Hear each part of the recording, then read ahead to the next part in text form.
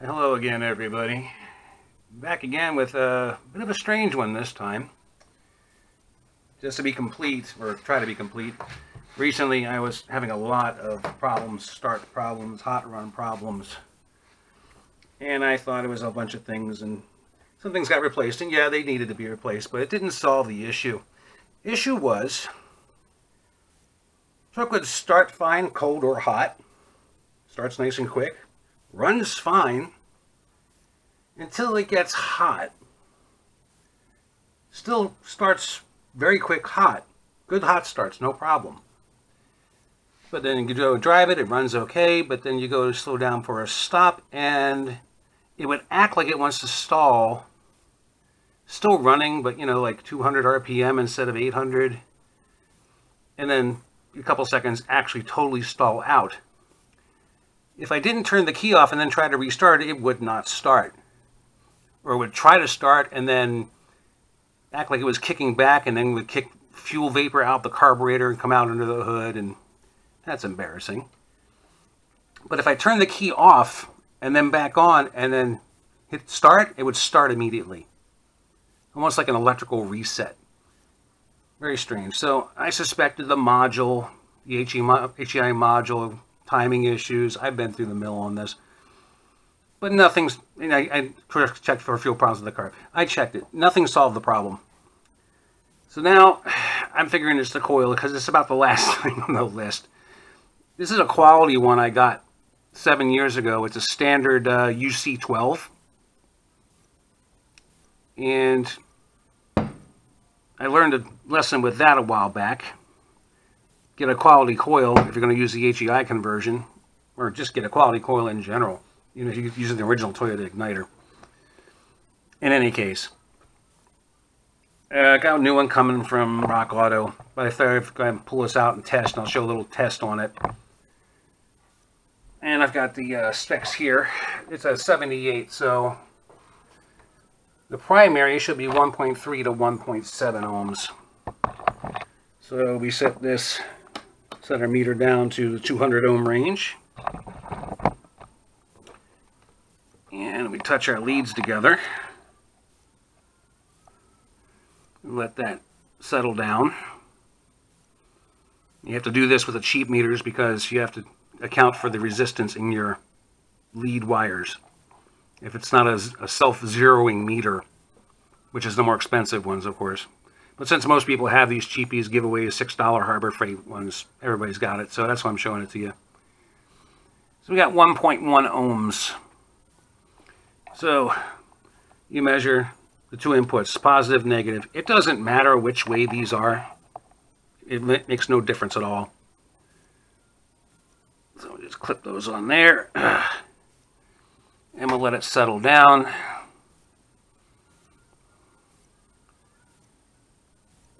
And we're showing 2.5 ohms, so minus the 1.1, that's 1.4 ohms. So that's right in the scale for primary. Now next, what you do is you put this up to the 20,000 ohm range. Right there. And you don't have to worry about touching these together to get a baseline reading because this is like 10 thousandths of ohms. An extra ohm or two isn't going to make any difference. Leave one of your leads hooked up to the positive or the negative. Again, it doesn't matter which. Put your other lead down in the high tension or high voltage center terminal. You may have to scratch it around a bit in case there's corrosion down there. Make sure it's clean. And we have 9,070 ohms, 9,060 ohms, something like that. 9.07. You have to add a 0 for the 1,000 range because again, this will go from 0 to 20,000 on the 20,000 range. So we're looking like, okay, we'll take the lower just for the heck of it. Or not. 9,070 ohms. 9,060 ohms. Whatever. Okay. Leave that there. And our spec for the secondary is 6,500 to 10,500. Now, okay, 9,000 seems to be a little high. if you add these two together, you get 17,000. You divide it by 2, you get 8,500. That's the middle of the range. Rule of thumb is, when you get within like 10% of the range, especially on the higher end, the lower end you usually don't worry about. You get within 10% of the higher end, which is like 9,450, 9,500 ohms, that secondary circuit is getting extra resistance. That means the insulation inside is breaking down inside the coil. Now, here's the important thing. This is measured cold. Heat and vibration are the biggest killers of ignition coils. As you start the engine, you get engine heat in the engine bay, engine compartment. It can be upwards of 200 degrees Fahrenheit, or sometimes a little bit more in there. This has a metal case. It's filled with oil. The oil is supposed to help dissipate any heat from inside. But living in a hot environment like that, eventually it's going to break down. It's going to take time. They all do. This one lasted 7 years, which is a lot better than the 5 months I got from the cheap Chinese coil. No names mentioned, thank you. But what I'm going to do is a hot test. And what I've got is a nice hairdryer. It kicks out a lot of heat. You could use a heat gun if you want. I'm just going to direct this at the coil for a while. Leave it hooked up on this secondary circuit and see if that reading rises. I bet you it will. I'll go ahead and click this on, and I will fast forward it so you don't have to sit there for the next 5-10 minutes just staring at it. I know it's good ASMR, but not going to do it. So let's see what we get.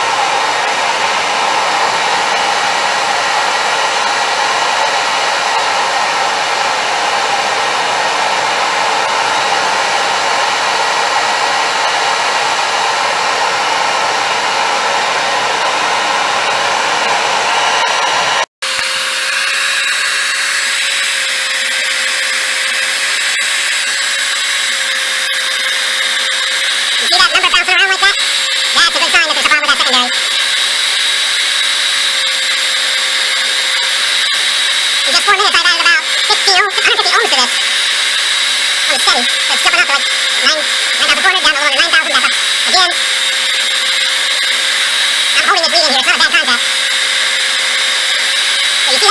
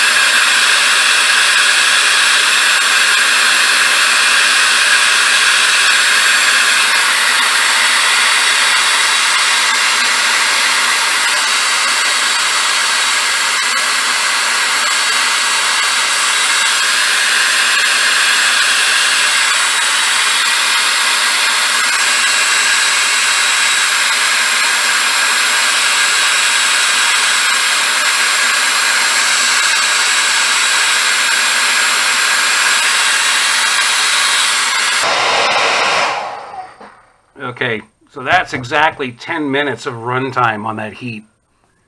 You can see what's going on here. It's already up in that past 10% range on the upper level. It's at about 9,500.